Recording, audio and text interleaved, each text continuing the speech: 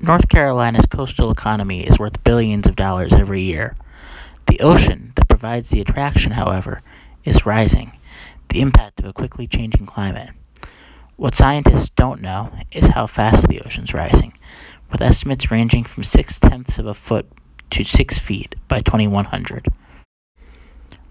One area receiving attention in several recent studies has been how sea level rise could impact the value of existing property, especially in coastal towns.